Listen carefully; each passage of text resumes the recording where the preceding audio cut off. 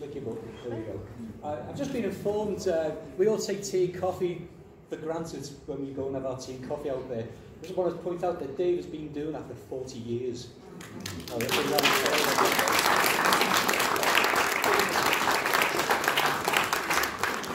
consequently, he got a free badge.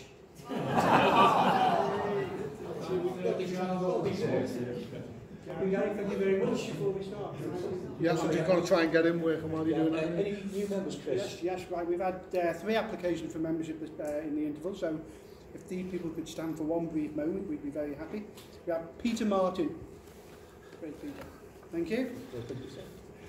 Brian Jones. Thank you. Welcome, Brian. And Vikas Mysore. Welcome. It might take a while to switch it back on because I've got to plug it in. Okay, I'll just have to live in the meantime. So, are all the members happy and accept our new members? Yeah. Those a show of hands. Thank you very much. I think that's a prominent majority there. Just in case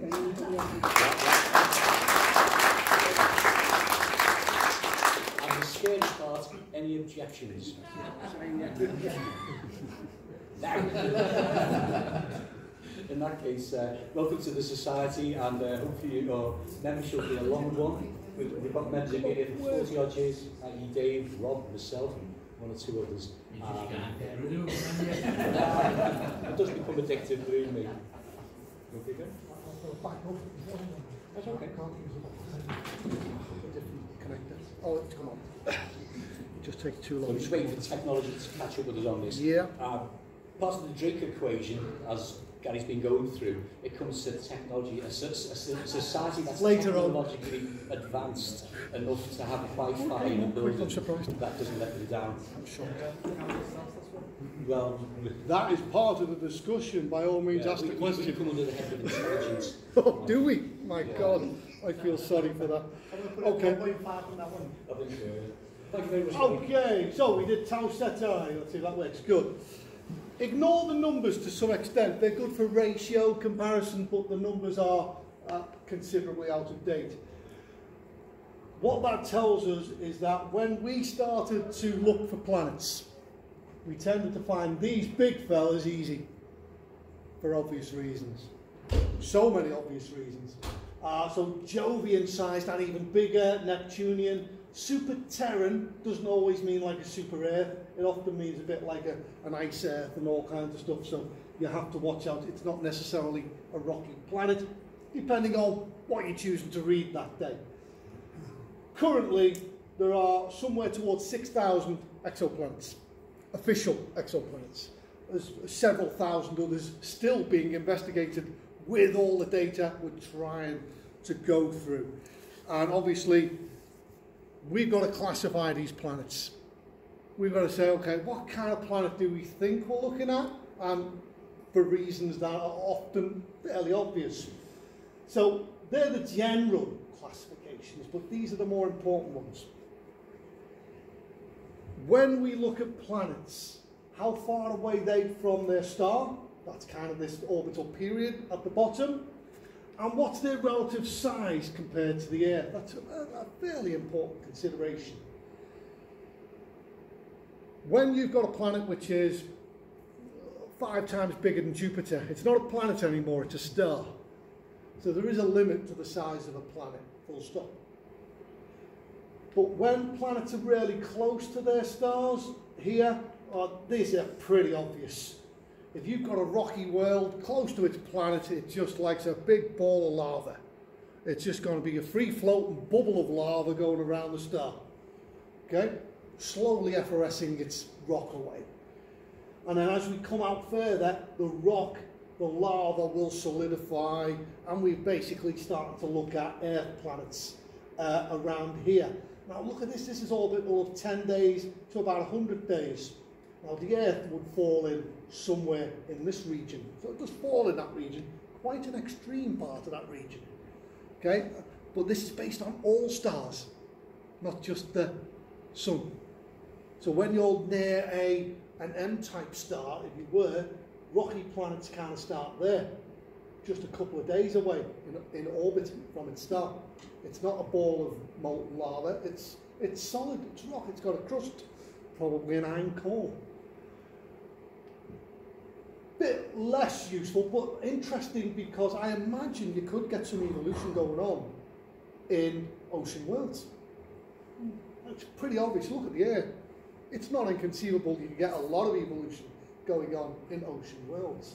Ice giants, a little bit harder, but you imagine these planets doing a dance around their star, and for 10 million years or a billion years, it's a bit closer to its star, and the ice has melted, and there's a bit of water there, and life begins.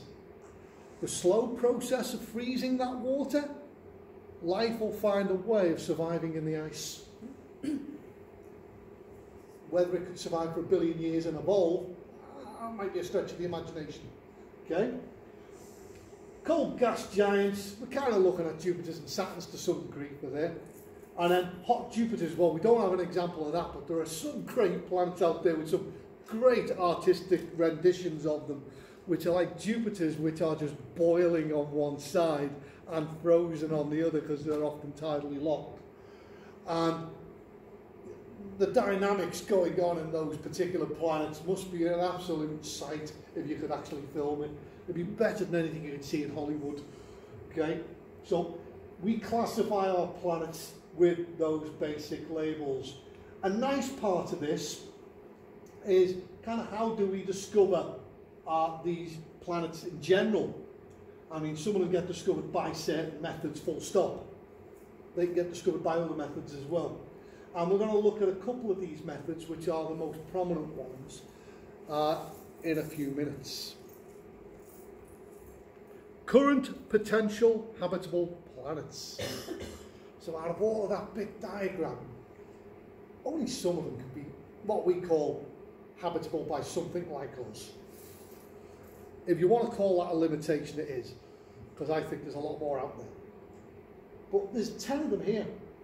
And, you know, my favourite, Tau Ceti. Kepler, Gliese, Kepler, Tau Ceti, a couple more Keplers, and HD and Gliese again. These are planets which we've discovered around their stars, and we think they're in the right place, and they're possibly the right kind of planet.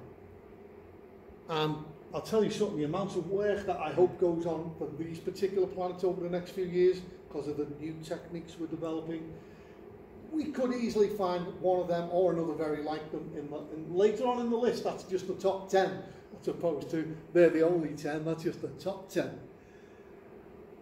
We're going to look at these in different methods, and one of them will be microlensing, which is a method where the star shines light through the planet when it's in line with us, through its atmosphere. And when it goes through the atmosphere, it grabs hold of the spectral information of that atmosphere. And we just look at the spectrum. We know what the spectrum of the star should look like, and we subtract that from the diagram, and we're left with the spectrum of this atmosphere. And I tell you something, we can tell quite a lot. I mean, we've dangerously done it with Venus a few years ago. Well, it wasn't quite Venus. We did it a different way. We found that stupid gas, forgotten what the name is, but we still haven't worked out how it got there. I'm still waiting for the answer to that question in particular. But there's 10 of them. And most people aren't aware that we have a load of planets out there we think could be just like Earth already. And I think that's phenomenal in the short time we've been studying these. Okay? But that's how many planets. We found 5,000, and there's the top 10. Let's have a look at those methods. That found over 3,000 of them. End of story. I'll go into more detail in a minute on that. As a planet, anyone who's around, I think it was 2002, 2000, 2004, Mercury and Venus were crossing the sun. I think 2008 as well, but that was the last time it will do for 150 years. When a planet passes in front of its star and we're looking at it, it just obscures a very small percentage of the light. And believe it or not, we have the technology to say something got in the way. It's as simple as that. And we say, very good chance that's a planet. And if we keep on observing the star, it'll repeat itself. Now, we're lucky with these silly little M-type stars, because these things happen every few days. Okay? And if you look at it for a few days, you'll see it. With the planets we're really trying to look for, you've got to imagine 100 to 400 days. So you've got to keep an eye on that star for that long for really, really good candidates of Earths. Because we've already discounted these M stars ones that only go round in sort of 1, 2, 3, 4, 5, 6 days. So that has found over 3,000 on its own. Possibly more than that, to be honest. This was the first ever planet discovered. Well, an example of how it was discovered. It's called the radial method, Doppler shift. Any of us have heard of it. The diagram here changes colour on purpose. So you imagine here we are looking that way. Now, when that star is going towards us, it looks blue. When it's going away from us, it looks red. When it's going towards us, it looks blue. What you're going to realise, every planet makes a star wobble. Even the Earth makes the sun wobble. Not a lot, because it's not that big. But Jupiter makes the sun wobble a lot. Believe it or not, the wobble for the sun is pretty much just outside of the sun for Jupiter. Only a few years ago, we had a whole series of planets in line, and they were all tugging on the sun in the same direction. So they're all working together, and they'll produce that bigger tug. And that was related to that earlier picture of Barnard's star, which we were trying to measure that tug, that dance of the star through the sky. So this method in 1992 found the first ever 3 exoplanets. Problem is they were found around a pulsar. So Drager, Fogator and Poltergeist were the name of the 3 planets. Sadly are not very good candidates for life. But what they proved to me, as I said earlier, is when stars explode, the planets don't go with them. They're still there. So this pulsar, it was a massive explosion, and the 3 planets, and one of them is only the size of the moon. So that's how accurate this was. But the reason why we know that for this particular thing, I'm sure many of you are aware, pulsars are like the atomic clocks of space. And if you play with an atomic clock and Doppler shift, the accuracy to which you can measure things is immense. And that's how you can find a 2,500 light year away pulsar with a moon-sized planet going around it. 2,500 light years away. It's probably still the record holder for that, unless there's another pulsar that's been discovered. Wow, what a distance to find planets, your first planets. 2,500 light years away. Must be 100,000 stars in that kind of range. So that was the first method, and there were 3 planets. 2 of them, I believe, are sort of maybe Earth-sized, and the other one is definitely moon-sized. So that was the first method using Doppler shift of time, not Doppler shift so much of colour. It's the change in the timing signal of the pulsar can be measured by our atomic clock, so we can measure the difference. And it's an easy bit of maths, believe it or not. Not that any of you would want to do it. And that was the first method. So we're going to go back to this other method here, because the unsung hero. Hubble is not my favourite spacecraft ever. I found it quite funny when they had to give it a pair of glasses. JWST, fabulous what it does, but you can't make it do this. What a waste of JWST that would be. It's got to sit and look at a star for a day, a week, a month. Oh God, what a waste of a fantastic piece of kit to do that. So JWST is not designed to do this, but it'll do it as it's doing its other things. So its data is multiple use. Kepler was only in space for a bit under 10 years. I forget what year it completed now, 2017 comes to mind, but I'm probably wrong. Yeah, as of October 2018, so I'm probably right. So the thing I find quite funny is I could fit the entire amount of its data on my computer. Okay, so, but this is a space probe that was 94 million miles away, so it wasn't in orbit around the Earth. Okay, I'm not even sure that's a Lagrange point. It wasn't. I know it wasn't in a Lagrange point based on that. So, it found 61 supernovae, 2,500 planets. That's got to be since that figure. Its job was to only look at 500,000 stars. it wasn't looking at the whole space, because the probe was just designed to pretty much keep on spinning around slowly and look at a slice of space. And in that slice, it was pretty much looking at 500,000 stars. Because it's not a massive telescope, that we used unimportant. But this found most of the planets. It's one of the most successful probes we've ever launched from Earth. And a lot of people are not quite aware of that. So, Kepler, unsung hero. Let's get back to our favourite fella, Mr. Drake. Fraction of suitable planets on which life actually appears. I've taught a lot of biology over the years. I've always found this little animal quite interesting. Ignore the Hollywood picture, I put that in just for display. That's what he really looks like. So, this multiple-celled animal only lives for a couple of months, but it can live for 30 years in a dormant state. So if you go to sleep for 30 years, you can wake it up and it'll live for 3 months and then die. Wow, what an animal. It can go down to minus 196. I'm not sure if that's liquid nitrogen, probably not far off it. 151 degree. C. Now, it can't survive in them permanently, of course. They're the extremes. The idea of that is you can put it down to there for a short period and it'll live. You can put it up to that kind of temperature for a short and it'll still live. And the worst is you could stick it out in the middle of space and bombard it with cosmic radiation and bring it back to Earth and give it a bit of water and it'll go, hello. It doesn't get bothered by much. And this is a boring little animal on Earth. Great name, tardigrade, I love them. Yeah, it doesn't actually have the name on there, does it? Tardigrades, they're called. Okay, I need to put that on actually. It's a basic designed animal, and it does everything most animals do.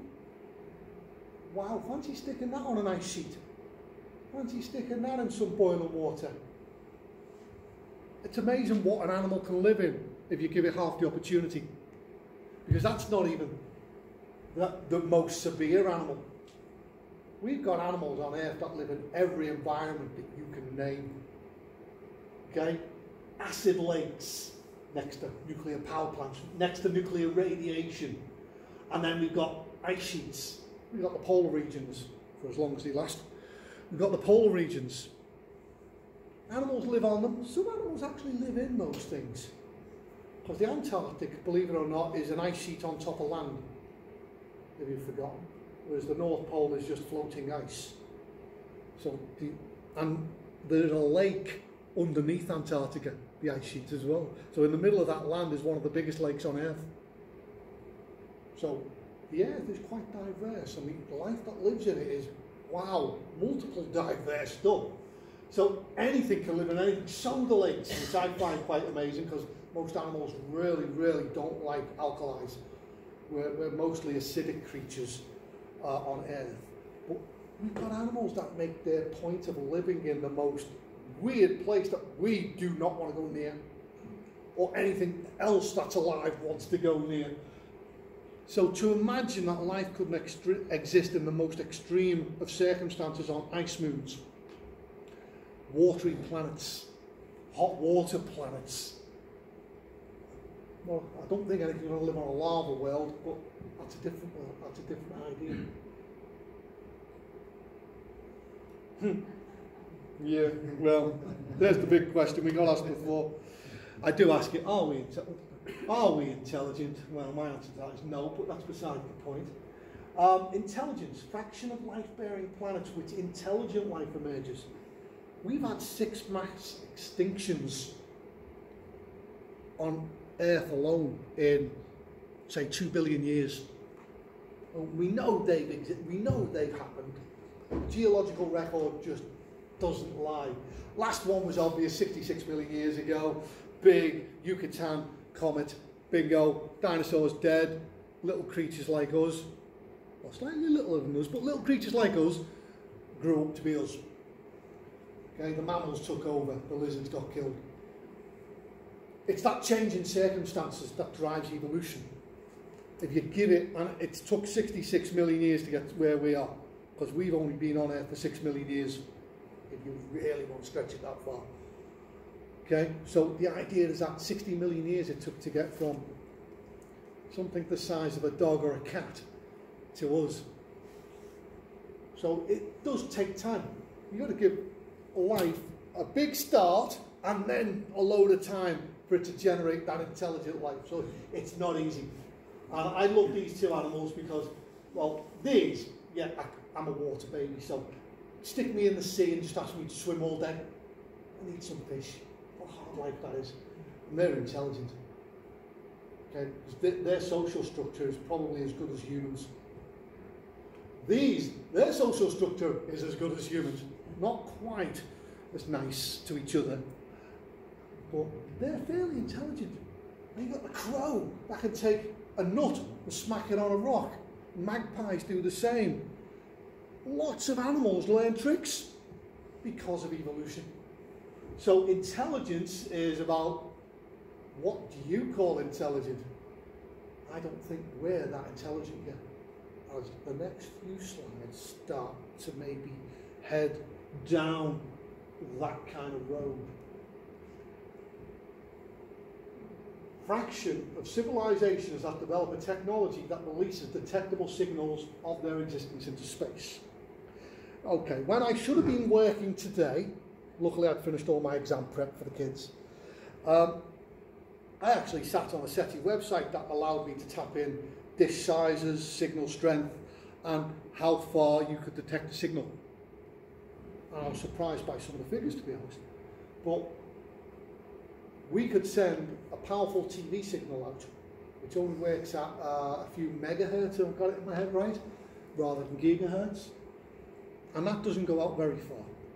As a matter of fact, we would need a dish like bigger than Arecibo, sending a TV signal to a star directly for that star to use a dish like Arecibo to detect that signal. That's just the nearest couple of stars. We don't, that signal's not good. What I've worked out is that gigahertz works well, so your lovely 3G signal, 4G signal, 5G signal, they're great. They go further into space. And with a fairly small kit, sending out a signal of that frequency into space, it will go tens of parsecs. A parsec is a bit over 3 light years. And that's just with normal kit. So we're probably within that technology, and we do already send out signals. SETI has done that. Probably as early as the 60s, they used Arecibo to send out the occasional signal to some of the planets, to some of the stars in that particular zone for Arecibo, which was a very limited dish. But it was heavily used for SETI. The WOW signal. Let's see what it tells me. 1977, August the 15th.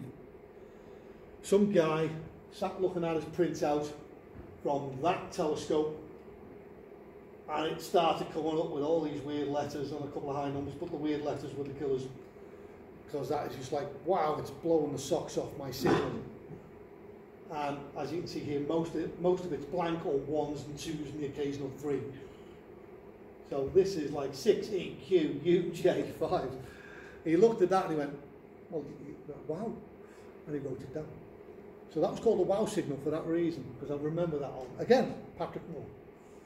Pity I never met the guy. So, WOW signal. Great idea. He thought he detected a signal that was from a civilization. For a long time, no one discredited him. In 2017, he was discredited. What it was he was looking, when he did this, at Sagittarius. And some bright spark knew the date, August the 15th, 1977, and found there were 2 comets right in his field of view. And what they did in 2017 is one of these comets came back, and they took another little thing like that, modern version I expect, but they did the exact same thing again, and they came up with more or less the same signal. So sadly, he was discovering comets before his time. He wanted to discover aliens. So that's the WOW signal. We've been delivering signals out into space for 100 years. those boring radio and TV signals, I'm sorry, they're just not getting outside our solar system. Don't worry about them. Aliens are not going to come and beat us up because they've detected those. The Arecibo signal, that's a different deal. That did go out to a limited number of stars. And then more importantly, I don't know, the nearest one of them might be 10, 12, 15 years away. So they might have received that now. They might have already just sent a signal back if we were lucky. Okay? So the idea that we can communicate with them is a little bit far-fetched, even if you're watching Contact. Let's do some war physics.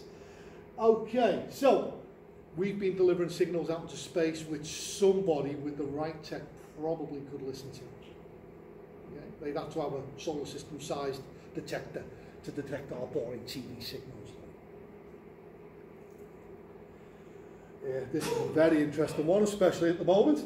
Does anyone survive? Length of time such civilizations release detectable signals into space. Okay, I look at what we've been doing for the last 100 years. We've been sending out TV signals. We don't send them out anymore.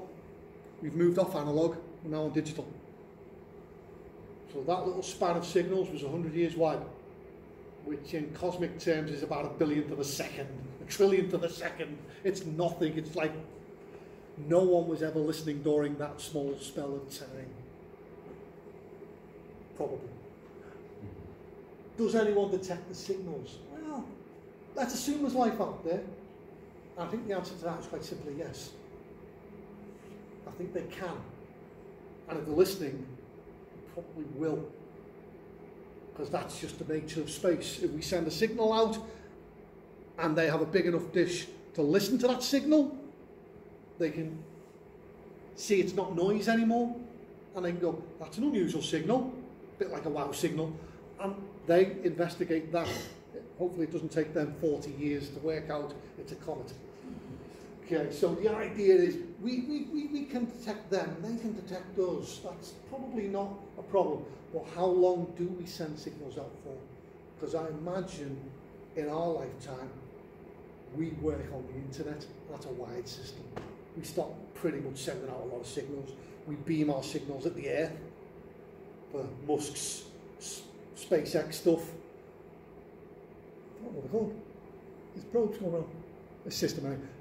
We beam most of them signals, yeah, at the Earth, so most of that doesn't get reflected out, so that's very weak indeed. So that's important. So the question is there anybody out there? Okay. I think it was 1972, but it was somewhere in the 70s. Frank Drake, Carl Sagan, Otto Struve, the guy who won the Nobel Prize for photosynthesis, don't know his name, was actually given the prize in that meeting. 12 guys sat down, astronomers, biologists, chemists, and they came up with a figure based on what information they thought they had and their really extensive knowledge. We're talking about some of the brightest guys on Earth at the time looking at that. And they said just for our Milky Way, they said 10,000 civilizations. Yeah, that was their number. I think they've overestimated it by at least one order of magnitude. I wouldn't object to 1,000, but 100 is probably more likely. Even if you go to 100, that's interesting. Because now you look at it, this galaxy's been here for 13.2 billion years. If you spread that 10,000 civilizations across that time, most of these civilizations barely overlap, especially when you talk about 100 years. So you imagine the first 3 billion, 4 billion years of our galaxy, life started to emerge in some little planets here and there, and those continued to develop, and then our sun got made 5 billion years after that. Well, 5 billion years after that. So 5 billion years later, our sun comes along, and 4.7 billion years later, we're here. So what I call the overlap idea. A lot of these civilizations don't overlap. And then if you look at the vast distances of space,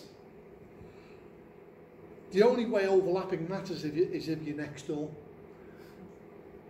ish, within 100 light years maybe, say. Because anything beyond that, the technology changes and you stop detecting their signals because they stop sending them out. They stop detecting your signals because you stop sending them out, and there's no overlap period of detection. Unless you get visited by little green men. Believe it or not, I don't believe in most, I'll even be very sure. I don't believe in any of them.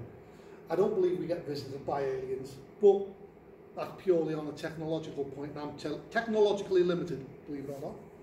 So I look at most green men, UFO kind of conspiracists as slightly kooky people who've had a bad day on some drugs or something. That's my personal view. Might be wrong. I hope I am wrong, actually, to be honest. I'd love them to prove me wrong, because it kind of comes down to this. The Fermi paradox refers to the dichotomy between the high probability that extraterrestrial exist, 10,000 of them in our Milky Way, and the fact that we have no evidence. If we ignore people who think they've seen aliens, because wow, with all the tech we've got these days, the pictures are always blurred. It's obviously come out of Hollywood or something with, you know, it's just, oh, come on, please, for God's, give us a chance. Give us a nice clear picture of a grey alien. Yeah, I'll start believing in little four like gods then. Stargate 1 for those who know what I'm talking about. So this kind of tells me, or it's telling me there's no life out there. I don't believe it. Okay, my personal opinion. But it is a very important statement to be considered. We've got no real evidence that there's anything out there. We've got lots of little bits of circumstantial stuff. So basically, Drake came up with 7 measurements that if you had the figures for them, you come up with a number. His number and his friend's number was 10,000. I did this calculation before I knew it was 10,000, and my personal number was around 100. Okay, so I was obviously more pessimistic than them, which is not something I normally accuse myself of. So the idea that I came up with 100 is pretty decent, but it's only 2 orders of magnitude difference. So there we go, Drake's equation. And quite simply, if you multiply all them numbers together, you get the answer.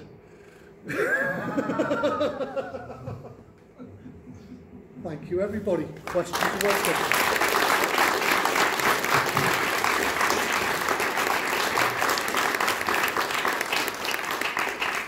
Questions are welcome. No wow signal, yeah. It works for me. Excellent, guys. One of my favourite films, we did such a Contact, Jodie Foster. Yeah. And they do talk about the equation. They also talk about signal. And it's quite an exciting moment when that signal comes through the big basic speakers. And it's that moment of thought, what if we did have a contact? Well, it's like a ping, isn't it? Yes. It's like your microwave going bing, and there you go. It's so obvious that that noise is there compared to the boring silence of the background. And that's what that poor guy sat there when he looked at them numbers. I could understand why he thought what he thought. But the sad thing about it is you touched on the analog signals basically switched off in 2000 or thereabouts. That includes the radio and the TV. Yeah. The only analog transmitters these days, FM, I think about 80 megahertz, is in Poland and the old Soviet nations and countries. And they're still transmitting. So their television programs are still going up there to the edge of the solar system. But sadly, for anybody on the edge of the solar system, they're just watching the last ever episode of Doctor Who. And they don't know whether John Kirby survived the transition or not. Could be right, they could be watching the Moomins. Well, the saddest part is they'll never know. Someone said that. They'll never know what happened to Ian Sharples. Ian Sharples. There we go. The fascinating thing about what we're looking at here, all those stars out there, is when you look to a telescope, I got to the point in my amateur astronomy seeing these dots, some are red, some are blue, occasionally very rare. They're a green one. But they're just stars, they just look like little dots. And we're all, that's 500 light years away. There's a bit of time travel there as well. But now, in the latter 20 years of my amateur astronomy, I look at them and I think, has that got a planet around it? What's the possibility of life? How we think of them has changed in our lifetime considerably. And that leads me to what, if you had to write that formula again, how would you do it? No, but that's the whole point, is that formula does ask everything that needs to be asked about. Is there life out there? Because it's a set of progressions looking at, okay, let's count how many stars we've got. Let's see how many of them have planets around them. How many of them have them in the Goldilocks zone? How many of those planets could be life, rocky planets, for example, water worlds?